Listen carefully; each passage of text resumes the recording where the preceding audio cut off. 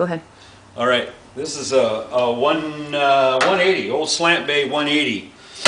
And everything was pretty good, except we had a rivet that had popped on the bottom, and we, under closer investigation, what had happened is a creature had built a nest in this one bay. You can still see some of the fuzz, and there was some mouse poop and stuff that came out of the leading edge. But all this corrosion right here, in between the tank bay and the spar, is all because somebody was allowed to live in there. So, little word to the wise, get in those inspection holes once in a while and take a look and make sure you don't have anybody that's trying to live inside your wing, because it could be really costly.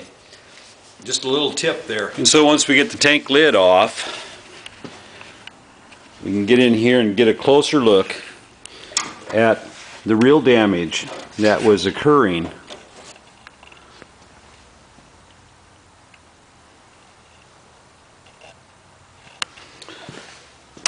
This was all started by some creature that had built a nest inside this leading edge. You can see the residual of its stuff right there. And of course I found a bunch of mouse poop.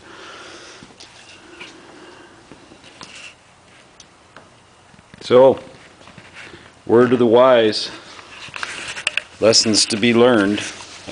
Check those inspection covers. Make sure you don't got any creatures living in your airplane, or you might have to come and see me. I thought we'd get just a little bit of scraping that so you can get a better idea of just how much corrosion is there.